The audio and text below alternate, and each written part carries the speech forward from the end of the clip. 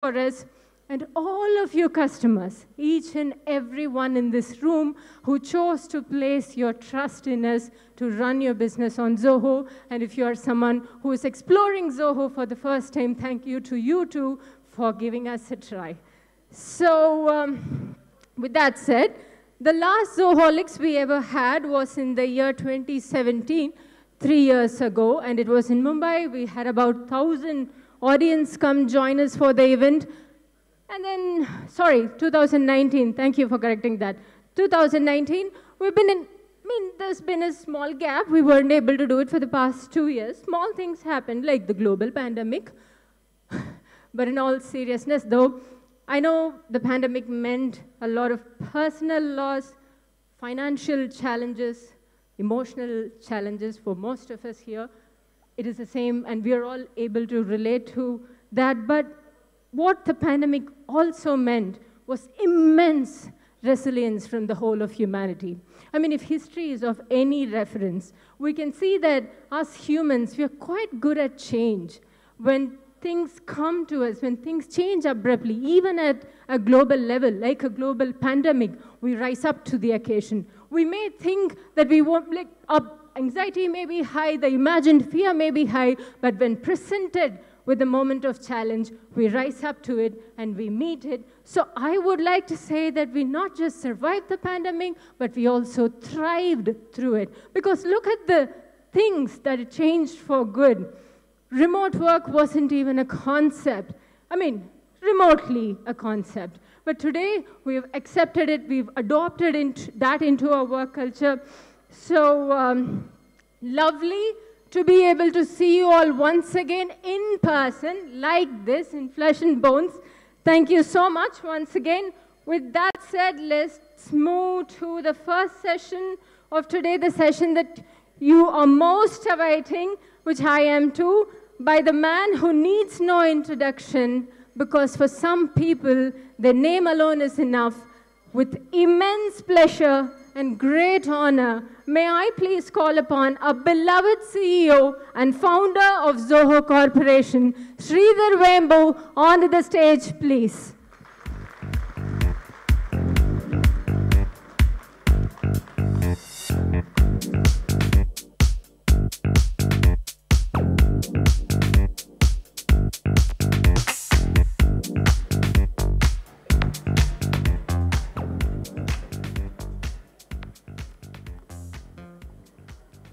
Good morning. I guess this is what Bangalore traffic looks like. People are still slowly trickling in. And if we waited, I think it will be 10:30, 11 before we truly get going. So we have to get started. We like to keep some time in Zoho. I mean, we don't ship products on time, but at least we like to run our events on time. So it's actually good to have these physical events. In fact, we also, along with it, we rediscovered that offices are kind of nice. That, and most of our workforce, maybe about 90% are actually back in the office. And that excludes me. I'm working in a farm now. I've built a small office now. I've got a few people I'm working with, but most of our staff actually are now in some office or the other. We are building more hubs now. But we think what is going to happen is that mostly it will be like a hub and spoke, where you will have offices in the vicinity of where most people are, and then maybe some smaller spokes, where small offices, like maybe 5, augmented with work from home. In other words, even something like Bengaluru will require 2 or 3 or 4 hubs, right? So big. So you don't want to funnel everybody into one place, but maybe 3 or 4 hubs and then spokes. That is how I think it's going to evolve. Because there are real advantages to having an office. That is, how do you bring new people on board? And how do you, get people into a culture? So these are some of the topics I'm going to talk about today, the cultural aspect of our company, and what does it mean in a world that is evolving. So let's get started.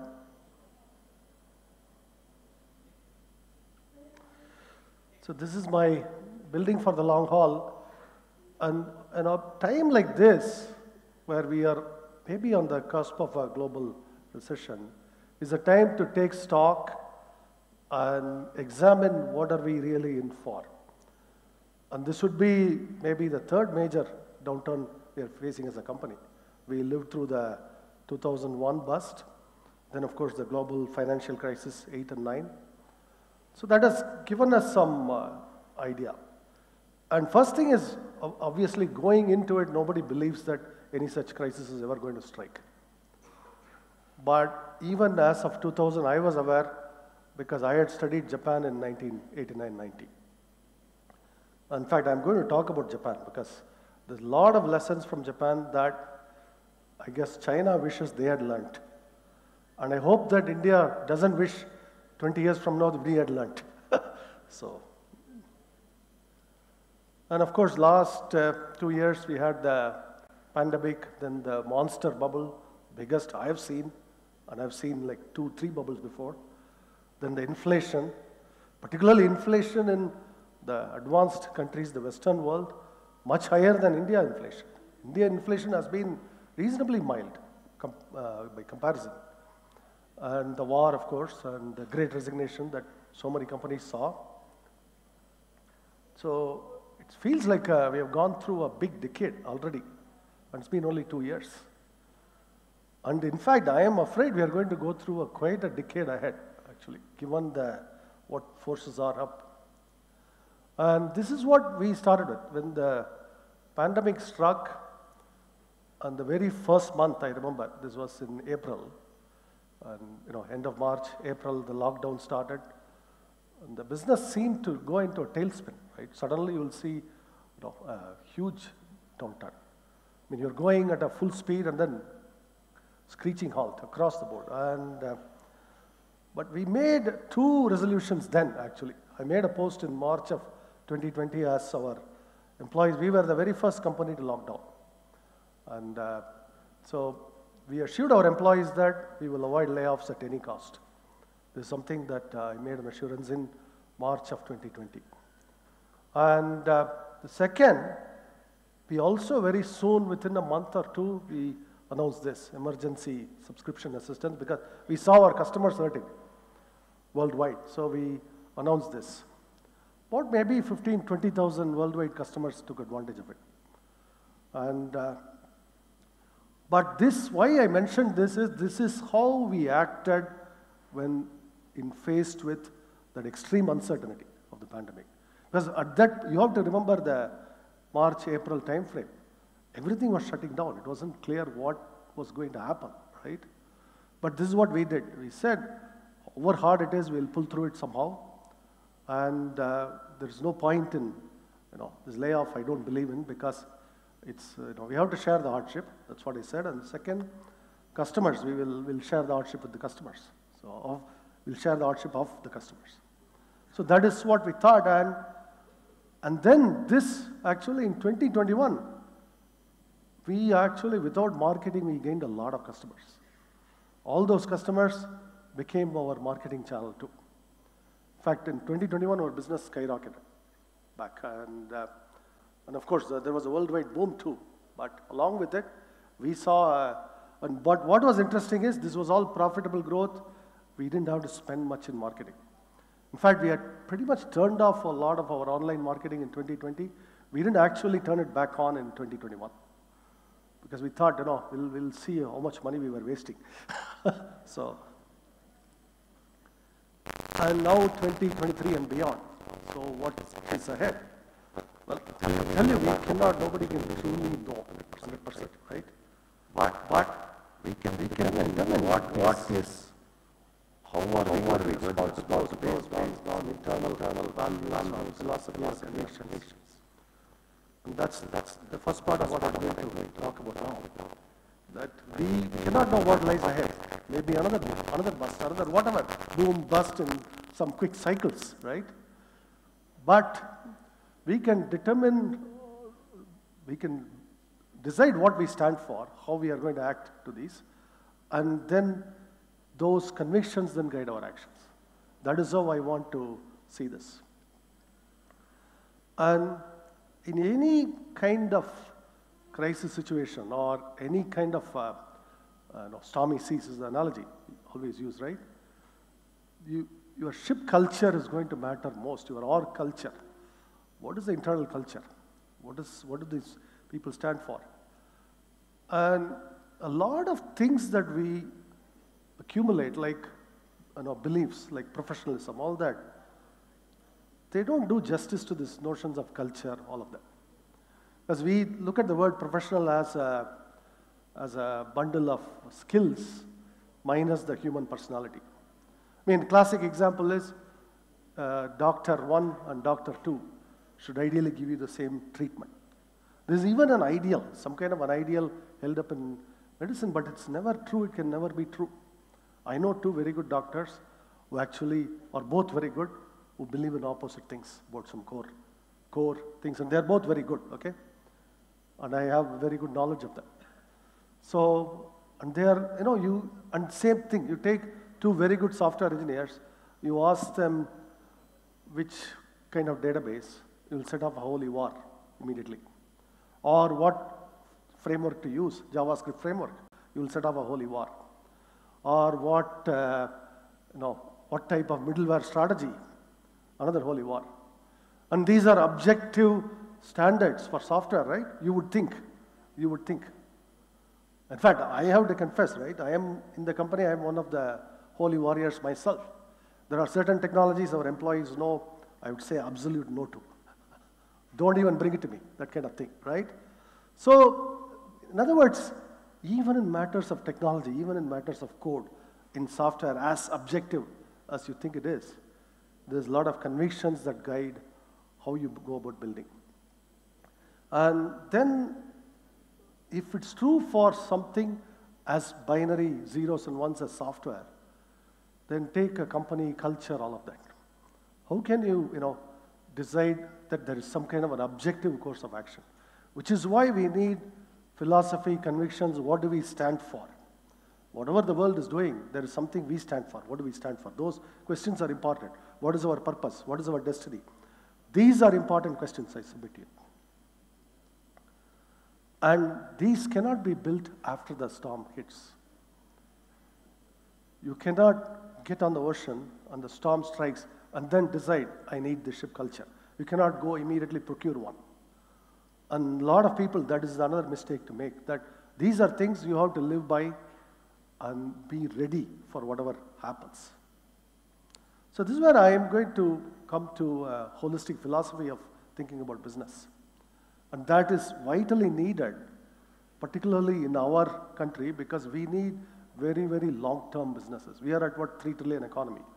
We could easily be a 30 trillion economy over the next 20, 30, 40 years. And keep in mind that it's not actually you cannot project that type of a growth in some kind of a linear spreadsheet. The reason is, actually a lot of the growth happens also by currency appreciating. That is the current exchange value. In fact, my good friend Harsh Gupta on Twitter, we often debate this. He actually also thinks, for example, that the rupee could appreciate in the long term from their current level. And this is what happened to all countries as they develop. And give you an example, Japanese yen used to be 360 yen to $1 in 1970s. And now it's 150, but 150 is considered very bad. They used to be about 100 about 6 months ago. So they went from 360 yen to about 100 yen over literally about a 15-year period. As measured in dollar, their GDP tripled. So Japan went from what they would have considered a middle-income economy to a highly developed economy in about 10, 15 years. That's exactly what tends to happen. And the way it happens is you develop long-term sound technologies and the world values you suddenly. In other words, the value doesn't catch up in a linear way. It's seemingly low, and then it catches up to something very big. That's how the hockey stick GDP also happens. And this requires companies that think very long term. In other words, all the rewards are, so to speak, backloaded in that sense. It doesn't happen linearly. And to stay the course, you need that type of a philosophy. And I'll point to numerous companies. TSMC is my latest favorite. TSMC is today the world's leading semiconductor company. 10 years ago, nobody would have thought that they will ever beat Intel. Today, not only have they beaten Intel, Intel is trying to catch up. And they may have a 5-year catch-up, if they do at all. But it's a 5-year slog for Intel to catch up with TSMC, Taiwan Semiconductor. And just maybe 6, 7, 8 years ago, people would not have believed it's possible.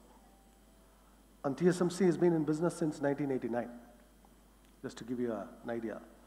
So, in other words, all of their greater success happened in the last 5 or 6 years of their 30-year existence. That doesn't mean it happened then. They built the entire foundation, and then the 6 years the world came to see it. That's all. It's exactly what is going to happen to Indian companies and the Indian economy as a whole, which is why it's very important to pay attention to all these ideas. So first I'm going to say your strategy has to be rooted in culture. You cannot separate business strategy from your org culture. And this is the holistic thinking we need to do. All too often, even if we say this, we don't realize this. We don't understand this.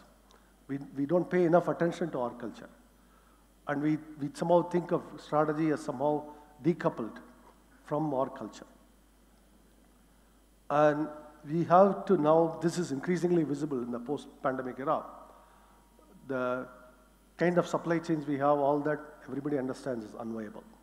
This model we have of business today, where there is one industry town somewhere, in China often, that supplies one kind of goods to the entire world. That model is not viable. I submit to you, it never was actually viable. It was made viable by a few confluence of factors. One, extreme Chinese mercantilism. They kept the currency too low.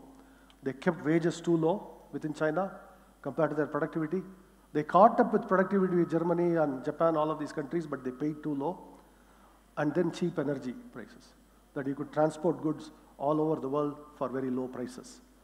All of these factors are coming under challenge. Chinese wages cannot remain low too long because they have a huge demographic problem. Transport is not going to be trivial or cheap. And I'm not even talking about geopolitical other issues. Just purely economic fundamentals make it that you cannot have that supply chain model. So our new model of, I'm going to call this transnational localism, you have to be rooted and connected. That's the way you use it. You have to be rooted in wherever you operate, and you have to globally connect. You have to learn from everything. But you also have to stay rooted. And you have to have substantial, wherever you're operating, you have to have substantial presence. This is true. This is the model that I hope a lot of Indian companies adopt. That's how we operate. We have to invent a new concept of a transnational company now. Because the way it was operating before, at least in the last 20, 30 years, in some ways, this will go back to 70, 80 years ago. That we learned lessons from a previous era than the last 20, 30 years. So that's what I call the rooted and connected model. And coming to products, this is the evolution Zoho is on, where our products are being stitched together to become platforms. And which is why we intentionally use that phrase, the operating system for business. Because the products now are becoming platforms. And it's the platforms that give you credible value to your business. And so they work together, and together they are much bigger than the sum of their parts. And this is another. For example, there is a notion of privacy, which everybody is now aware of. And there is also extremely useful for your phone to know everything about you. The convenience. Right? It knows your bank accounts, it knows your payment systems, it knows your books you read, it knows the video, the music you listen to, the videos you watch, movies you like. This the phone knows. And the data you want to flow across those apps. It's convenient to pay from your one click. So that means that everything has to be integrated. But we also have this expectation of privacy. And I tell you that this is not a contradiction. Think of it the right way. Privacy has to be the foundation for integration. You have to own the data. apps have access, the type of flow across applications has to be completely governed by a framework of privacy. That is still missing because we still have ad-supported companies that are trying to play both sides. That we'll give you ad-supported and we'll also have software we say we are not going to violate your privacy. Very hard to take those seriously. I'm going to tell you that companies have to pick one or the other. I'm going to be ad-supported or I'm going to stand for privacy. And it doesn't matter what the brand is. Trust me that this is where it's heading. So privacy has to be born of the need for data to flow freely across applications, to really give you the convenience that we want as consumers, at the same time protect. This is the key. It requires a new framework thinking. This will be baked into our cloud infrastructure, it will be baked into our phones, all of it. And this is also important. Now this again is actually this notion, only in India we can appreciate the most. I'd say particularly in our part of India, southern part, confidence has to be. We don't like the aggressive confidence that is not humble. And I want it to stay that way. This is our cultural strength. We don't want to lose it. In other words, we don't want to emulate brash, aggressive, hyper-aggressive, all of that. We want to be confident while rooted in our tradition of humility. And this is actually very important because this is the fundamental of our culture here, cultural root. And this also, there's a pragmatic reason for the humility. Even our knowledge of anything, knowledge of whether how economy works, how medicine works, or how technology works, whatever it is, we truly only know what we know. We also know the limits of what we know. That is, we also have a glimpse of what we don't know. If we think we know everything, by definition, we actually don't know anything. So it is our confidence has to be rooted in the humility for a very pragmatic reason. That we will not, if we don't know the limits of knowledge, then we are not even aware of what actually we are on very strong ground, where we are on strong ground. And this is even more critical now because a lot of settled truths we accepted for a long period. Global consensus, or what they call the Washington consensus, the globalization process itself, all of that is coming in. Those of you who follow me on Twitter would have seen, I now openly challenge a lot of mainstream economists, practically on a weekly basis. That entire profession is in tatters. In other words, we can abolish economics departments for the most part, okay? Because it'll do the world much good. But it's fake science. There is nothing there, I tell you. I'm a businessman. In fact, I get paid to know economics because that's the only way I can build a global company. I have to know about currencies, about the dynamics, how we do trading across, and where the markets are evolving. If I don't, for example, if I did not know about the financial crisis coming in 2008-9, we had done some bad moves, we would have gone out of business. And this is true for a lot of decisions you face day to day in a multinational business. So it is, in a way, we have skin in the game in global economy. And we have, in fact, I worry about issues like we have actually a booming business potentially coming from Kenya, but they cannot pay in dollar. They don't have dollars. A lot of countries don't have dollars. How do we resolve the problem? It turns out this problem is already solved. This is what they used to call trading companies. Like you sell stuff in Kenya, you buy stuff in Kenya, and then you bring it to another country where that stuff is needed. So we sell stuff in Colombia, software, maybe buy coffee in Colombia. You know what? Bangalore needs coffee. Right? This is trading. It's old-fashioned. But we are heading into that world, I'm telling you. This might look like barter, but keep in mind that Kenya or Sri Lanka or Colombia, they don't have dollars to give. And we have to figure out how to do business there. Actually, we are seeing one of our biggest businesses in LATAM and in Africa. And we are figuring out how to do business. In fact, part of our mission in Dubai is to set up all these trading networks. How do we trade? Now we are evolving from being pure software company, also as a trading company, which I believe is going to matter in the coming world. So this is why I said settled truths are themselves changing now. And you have to be aware of all this. And this is the point I wanted to say.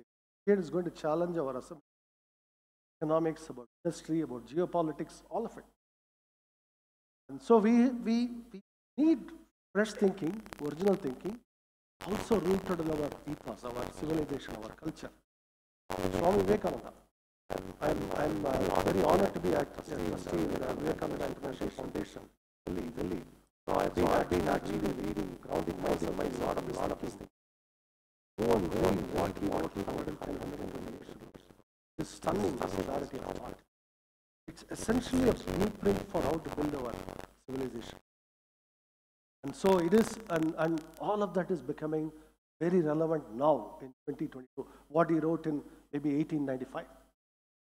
In India, that is still 50 years away from independence, he laid out a blueprint for us.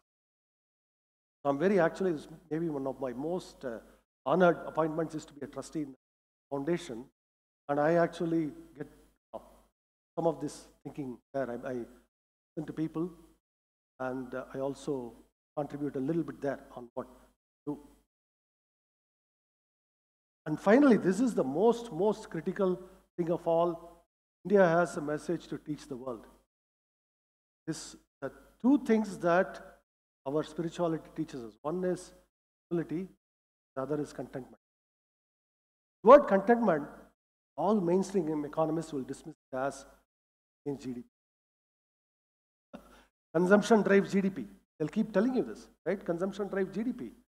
Well, if every one of our villagers, every Indian consumes like an average American, the earth is finished, completely finished. There's no hope. I don't even know where you will put all the cars. Imagine that Indians have 2.5 cars per capita. 2.5 cars per capita. Where will you put the cars? So our population density, right? It's true. I mean, I'm asking all these questions. In other words, we have to ask all these because sometimes the economists who make those implicit assumptions are the ones who are telling you this policy or that policy. And so we have to have a notion of prosperity that is rooted in contentment. Again, this will look like a contradiction to every academic economist there. How can you have prosperity with contentment? Right? But I'm telling you, I submit to you, this is the balance we have to strike. Prosperity that is rooted in. And because we are Mother Earth, we are not separate from it. And this is actually, in fact, this morning I wrote about this. I look at our own village, our farms, all of it, how much diesel we consume. Just to produce food. Just to produce food. So these are some of the issues now urgently that require all our attention. And finally, we also have this notion of learning by doing and teaching by learning by teaching. Teaching by learning, learning by doing, all of this. So we actually make some of our employees become faculty, or the faculty also go and volunteer in teams later, and of course the students are doing projects to learn. This is our Zoho Schools of Learning. And this is our latest thing there, Marubadi, again in Tamil. We launched this to boot camp for women who left the workforce or coming there in Chennai a few months ago. So this again, I'm saying this, the Western idea is business is separate, philanthropy is separate, and Bill Gates exemplified the notion you can be a very hard-nosed, evil businessman on day, and then you can go donate and buy your respectability at night, right? I say that's bullshit notion. These things have to go together. We have to teach a different way here. These things have to go together. So this is the whole thing that our purposes have to drive our action. All respects. What is our purpose? What is our destiny? That has to drive. And for us, we are making extremely strong investments in R&D, and I'll just highlight a few of them. This is everything that in Zoho is written on our own cloud.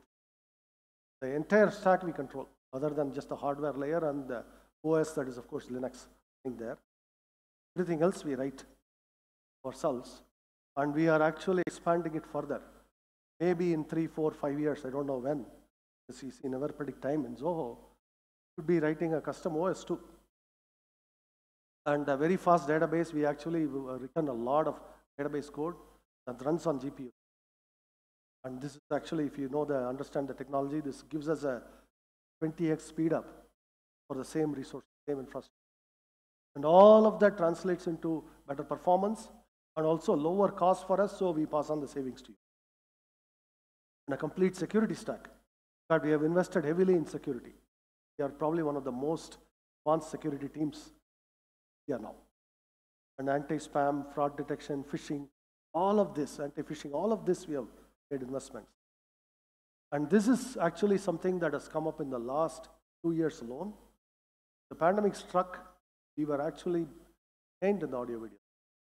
Well, we didn't know, we are not really working from home. So we weren't too much into the video calls yet. Well, 2 years, 2.5 years, we have caught up, and now our framework is second to none, implementing across products. We're also going to open it up so that your own custom applications, all that can use it across everything that we do. And this is something very interesting. One of our key engineers actually, he discovered this. Not something this, people have known this, but we rediscovered this idea. That to translate between Indian languages go through Sanskrit. So Sanskrit is used as a machine language to intermediate language. And we are finding that this actually works better than going through English or any. The interesting approach we are taking now. And we also are, you will see a lot more of this in the next month with maybe a session. Law, our browser. Law, of course, in Tamil, travels. So we have a browser coming up, very privacy focused. Just from my machine, I took this shot. So you have all these modes. You have a personal mode, you have a developer mode. Developer mode you have to have, right? You are a software company. Of course, your usual kids mode you have if you are a parent, and modes we have. Each with a separate identity so that they never mix separate set of cookies, all that. Your developer mode and your personal mode and all that won't mix up. And all this is possible because we have a culture that nurtures talent. We have people who have been with us 25 years now, 26 years, as the company has been around. Then 20 years, 18 years, 17 years, all that. This was in 2021, the highest attrition was 8.5%.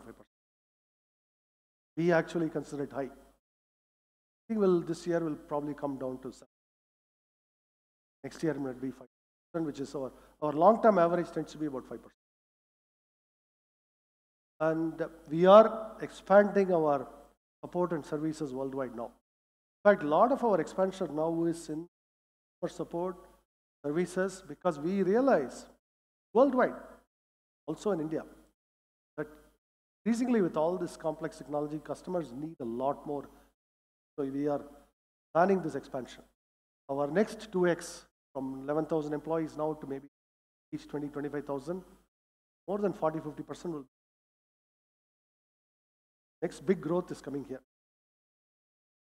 And integration I mentioned as our key differentiation across our products, why we call the Zoho One the operating system. And that platform evolution, breadth, depth, customizability, ecosystem. What is amazing now is, was an event in Indonesia. I spoke remotely, and 1,000 people. And there are events we had in Germany, in Netherlands, in UK, sold out crowds in Canada. So we are seeing these now. Zoho is rapidly becoming a global phenomenon now. Pace at which it's growing.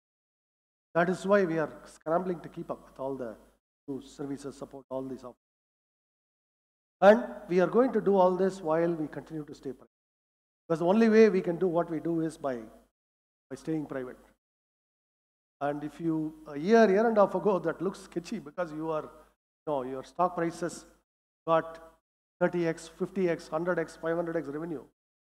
And those companies will be spending money I mean, there are categories where we'll spend $1 million in marketing, somebody will come in and spend 200 million. How do you compete, right?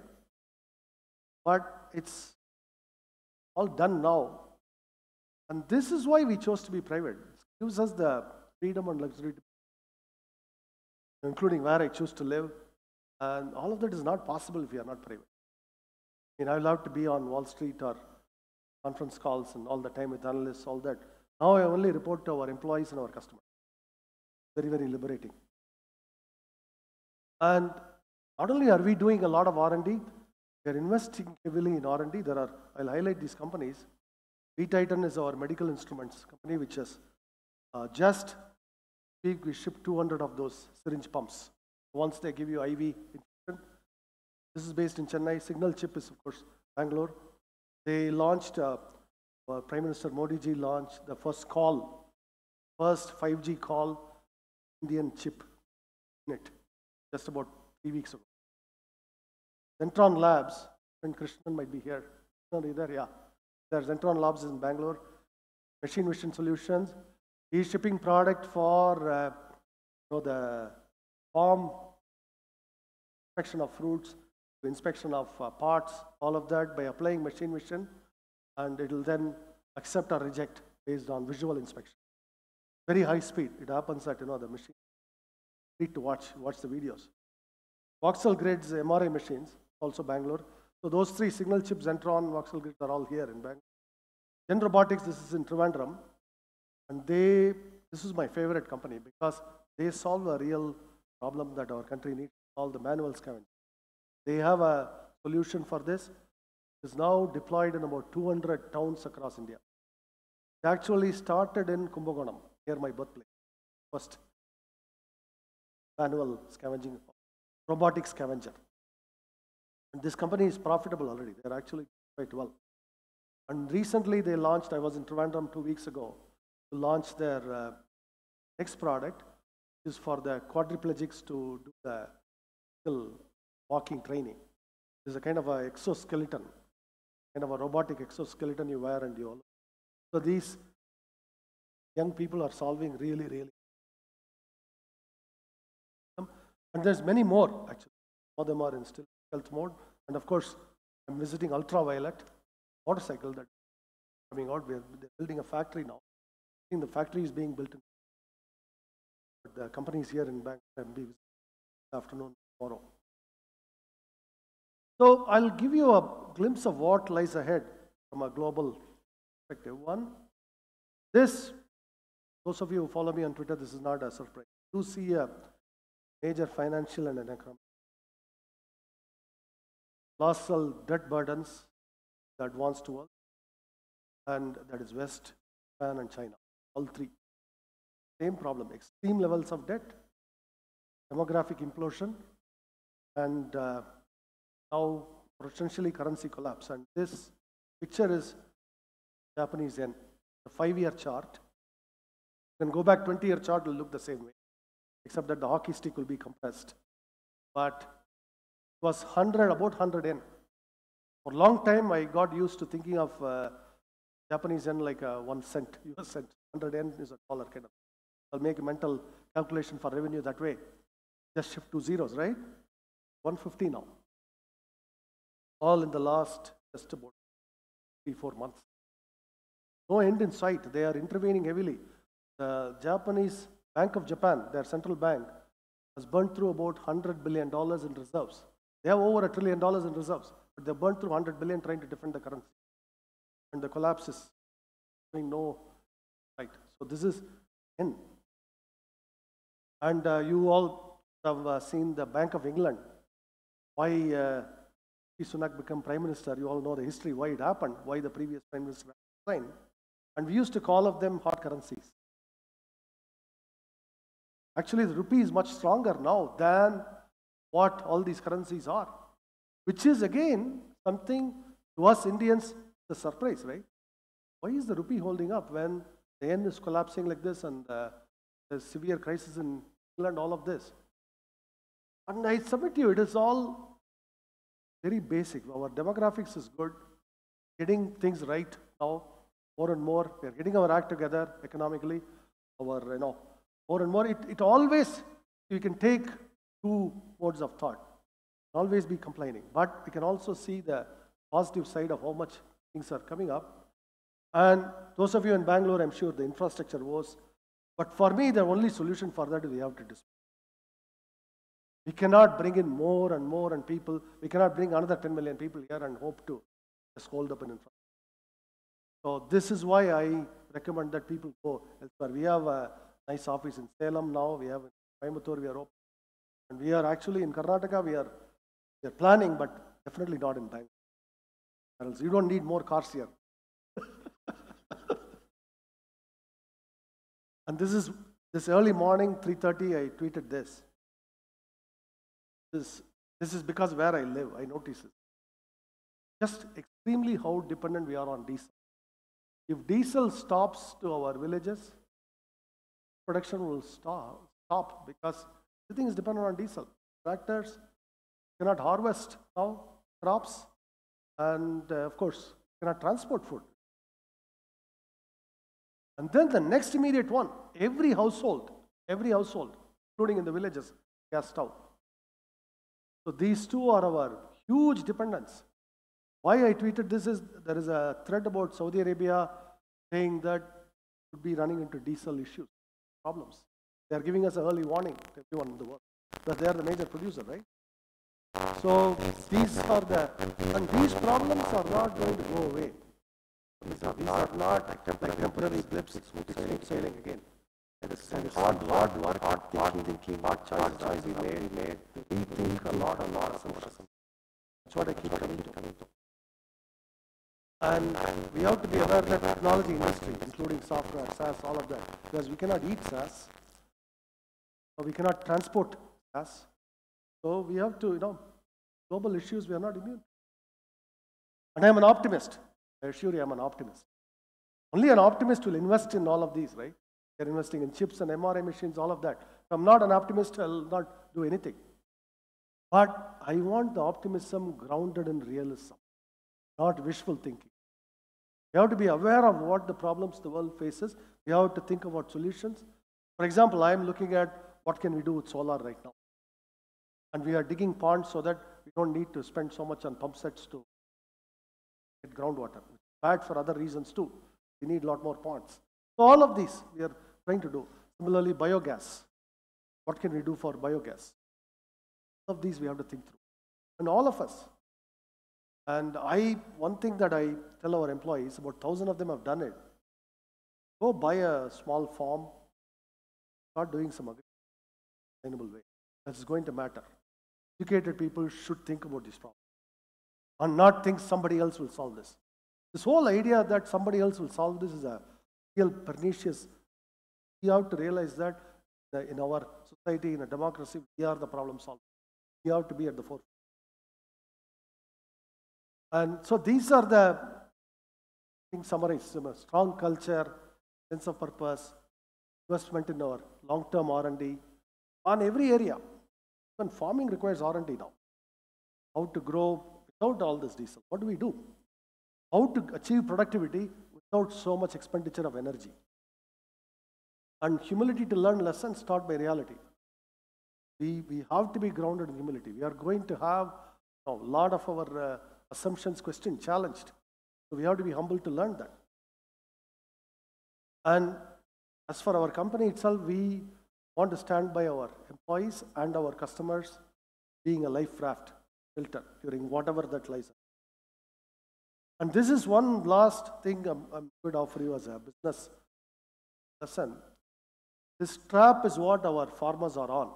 Costly inputs, commodity output. Diesel is costly, fertilizer is costly, seeds are costly, and they produce, then what they get is a commodity price. So as one farmer told me, this actually came from one of our farmers in the village. He said, we go to the store to buy anything, they name the price. When I go to sell my produce, they name the price. Right? So simple. There is a huge economics lesson in that one statement. Who gives you the price? You set the price or do they set the price? So, and this is a trap for many companies too. Actually, a lot of manufacturing companies are in the trap. where the customers have this, they will allocate a tiny margin for you. I am very familiar with the Coimbatore, Tirupur industrial belt. A lot of manufacturers, that their customers will tell them essentially, I'll pay you this 30 cents or 20 cents margin for the. And they find that after you pay up the labor, you pay the rent, and you pay all the bills, electricity bill, all of that, may have negative margin off. But they have to keep the factories running, so they swallow hard and often do this. And when inflation hits, this is a very bad trap because the costly inputs strangle you, and the margins get compressed. And I would on secular terms, I would generally expect inflation to be a persistent headache for a while. So this is the solution to this. Quality output from affordable input. Actually, we are doing it in our farm where we've created our own seed farm now. We're trying to, of course, our own fertilizer from cow dung to all of the local stuff. We actually even purchase from a nearby power station burn the rice husk, and we buy that because that has a lot of minerals in it. And we mix it with cow dung for our, those tend to be cheap. So quality output from affordable input. So I'm going to call it. Why am I doing all that? Because I told you that the food is not a solved problem. Don't assume it's a solved problem. That food, like a lot of kids think food comes from the fridge. Not a solved problem. So, thank you. So with this, I'm going to open up for Q&A. Thank you. Namaskara.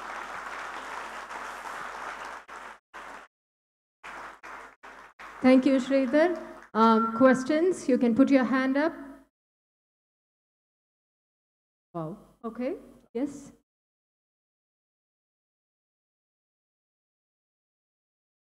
Wonderful session, sir. Great. I keep following you in all the stuff. Quite a bit videos I've seen. I know you're trying to change the paradigm shift way people are thinking. But what do you think the best how they are going to react to this? Because nowadays we want change, and there is everybody. If you look at it, the rich, they say, okay, I want the poor to grow, but at the end of the day, he will also suppress the poor. So how do you think the geopolitical? What I suspect, what happened in UK is instructive, and what is happening in Japan is instructive. We are rapidly arriving at a stage where no one is in control. This is the situation spinning out of control. That's where we seem to be heading. Japan is worth watching, because what is happening to Japanese yen is a serious warning. Japan is a big exporter, technologically very advanced nation, but demographically extremely poor. 11 million homes that are empty. Population decline for the last 10 years. And this is, of course, Germany, France. A lot of countries face the same problem. Italy could be a next. So I'd watch all these carefully. Once these things gain sufficient momentum, it may be unstoppable. So, and then each country for itself. We saw a little bit of that during the pandemic, which is why India has to really look at, how are we going to be self-reliant for basic food, most important. Fertilizer, diesel, because it's not food, it's fertilizer and diesel today. So how are we going to solve those problems? These are the questions for us. Of dollars, they accept or they may, at least Saudi Arabia, there is now a deal being worked out, I guess, to pay in rupees, which means they will buy stuff from us. So it's mutual, right? They'll buy from us and we'll buy from them. There could be a lot of these bilateral deals being done. I also mentioned the trading companies idea. So trading companies are doing balance of payments internally. In other words, if we sell a lot in, say, Kenya, there is no option but to buy a lot from Kenya, because how else are we going to monetize that? We have no way to get money out. They have nothing else to give us. So they'll say, buy something from us. We have to decide what we can buy in Kenya that we can sell elsewhere. That could be in India. So those kind of ideas will spread, which is why a lot of these trading companies are going to come into being. My expectation now. Thank you. Thank you, sir. At the front. being a very good role model and think way beyond the evaluations which really goes on the PR. And really interesting to see that how do you put. Uh, I have a very basic question as a founder of a small MarTech company. That when it was 1996, thought about it coming to and coming started with it. Uh, when you see today, the hype is absolutely beyond the rooftop, and it's all about evaluations. It's all about this. And today, when we think about getting started bootstrapped, it absolutely feels like it is worthless. We are not going to win the war because there are already people who are already fighting this. Standing here, like I'll stop you and I'll tell Sure. you. You come to Tenkasi, spend 3 days. You'll never see a word about any of the hype. You go to, after this event, after Mumbai event, I'm actually going to Varanasi, and I'm going to Eastern UP. No, there is nobody worries about valuation in any of those places. I tell you, there are 200 million people in UP. There's another 50 million people in Bihar. These are all untapped territory. You want to completely avoid all this. In other words, there is a cheat. Whatever was true in 96 in Chennai is true in Tenkasi today. The kids look the same to me. Actually, I look at my rural kids and I look, oh, these kids look exactly like I used to be as a boy when I was their age. It's the same kind of mindset. So that's why I'm saying there is a way to cheat this reality, go somewhere else. I'm just telling you. Travel about 200 kilometers outside of Bangalore. You'll see a different reality. Thank you. Good morning, sir. Yeah. Same room. I follow you on most platforms. Sir, mention about your customers not being able to pay dollars and trading. This is similar to barter, and we have the problem of coincidence bonds. You see concept. Really see. Yes, there is a technological solution to what is now seen as a dollar shortage. But dollar shortage is like alcohol shortage. There will never be enough alcohol, right?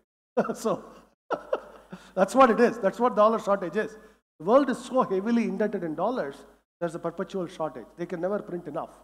So in that sense, the currency idea is a technological fix to the problem. But there is a real world problem. The real problem is, take Sri Lanka. Sri Lanka is in economic, everybody knows what the problem is. They still need software to run their business. They still need technologies. They need smartphones. But what do they pay with? They're going to say, hey, we have lots of tea, or we have lots of this, or we have tourism. Can you bring some tourists to our island?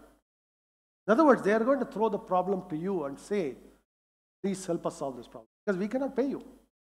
But there is something here, maybe you can buy from us, right?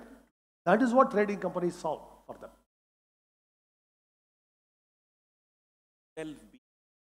Tradable dollar this comes from the Bitcoin idea, right? True. I look at these two ways. There's a financial part, but every financial arrangement has to be rooted in some real world arrangement. I look at peer behind the finance and look at the real world arrangement. What is the reality? What is the reality for Sri Lanka? They need to buy stuff from diesel to smartphones. What do they sell? That's how I think about it. And this is the same problem in a Tenkasi, actually. If you look at any of our rural districts, it is the same problem. We need all this. We need our motorcycles. We need smartphones. We need MRI machines. We go for a scan. But what do we pay in return? And that problem has to be solved. That is independent of whatever technology of currency or finance you come up with. Because eventually it only means more debt. And the only durable solution is they have to be able to sell something in order to buy something. Thank you. We are overshooting the session, so we'll allow for 2 more questions. Please stick to 1 question each person. Thank you. Thank you, sir. I'm from Coimbatore, healthcare. So producing more.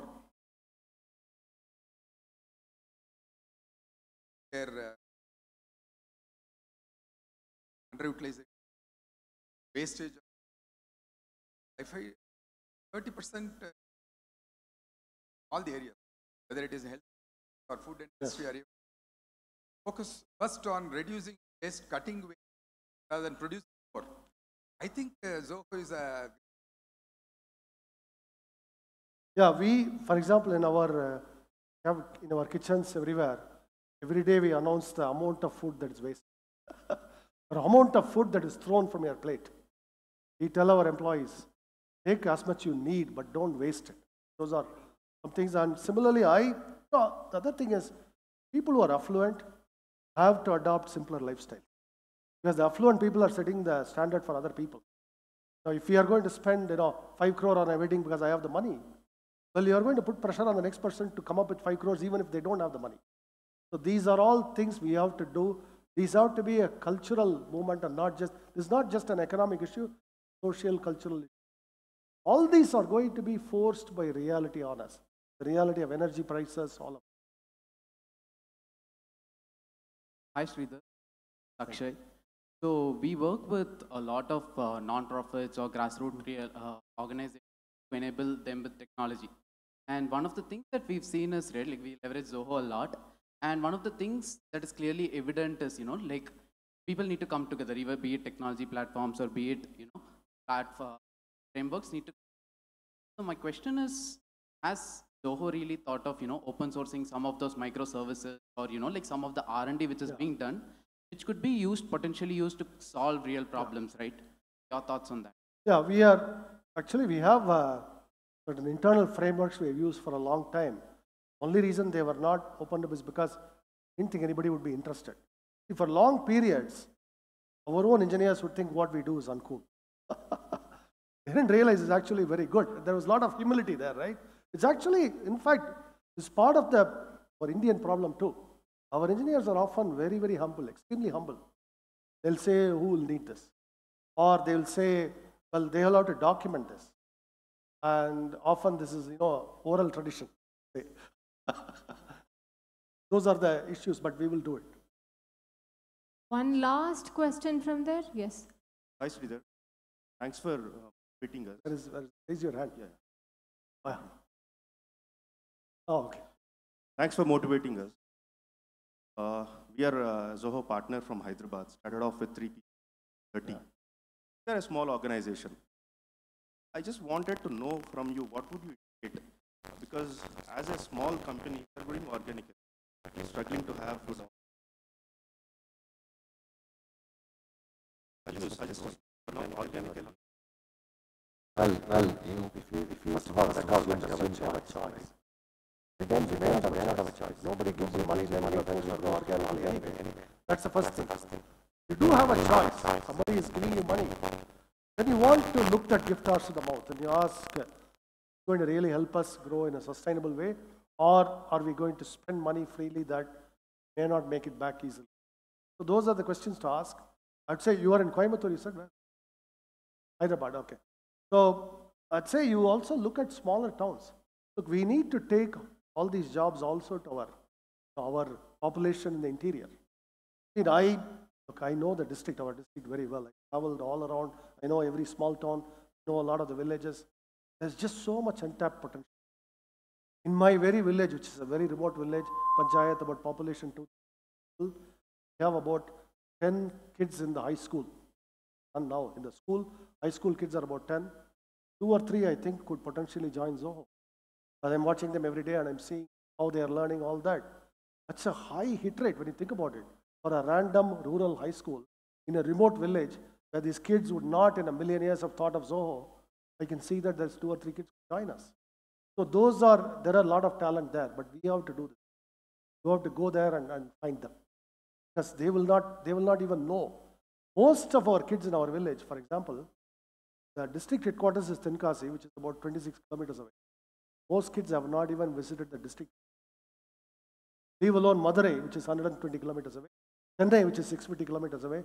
None of this they have seen. And a lot of 10-year-olds, 12-year-olds in our school, their first train ride they are going to take now. First time they are getting on a train. All this is true in our own villages, in all of these places, still. So which is why I'm saying that there's a lot of, and how much talent is there in those places. I want to think about. That's what I'm most excited about. Thank you. Just Thank one you. final question. Just one last, yes. Vanakkam, sir. Yeah. Vignesh, to say I'm a developer. So you have talked about and a topic. You're trying to trap me in all the political hot water now. Okay, I'll give you look, I am a gold bug, right? I actually believe that gold is valuable when there is currency collapse, all that. In other words, if you're Japanese, you want to protect your money against the hyperinflation that could be ahead, I would trust gold first. And maybe agricultural land where you can grow crops on. Because you need food and you need long-term savings or insurance, gold. A lot of people think Bitcoin would serve that purpose. It spends a lot of energy doing the computation to validate the transaction, right? Bitcoin is the ledger of all the transactions that became part of the Bitcoin, kind of a self-referring. But I am not completely persuaded because it costs a lot of energy. Now there is a thing called Lightning Network that has come up that bunches up the transactions so that you don't spend energy per transaction like this. I'm still not persuaded because you still need the global network for this to retain its value. And during times of crisis, as an example, why won't a government just simply block all the network? It happens in many countries. It's not like it has never happened. Then what is your Bitcoin worth? On the other hand, you have a bar of gold, you have some jewelry. Very few governments are going to confiscate that. Definitely not in India because it's a religious issue. So I think that is why I would put my money on gold. Thank you so much, Sridhar. Thank you. I know a lot of others have questions too. Thank you. Thank you. Some of you just wanted to say thank you. All of this honors us, but we don't have time to take more questions. So we're moving to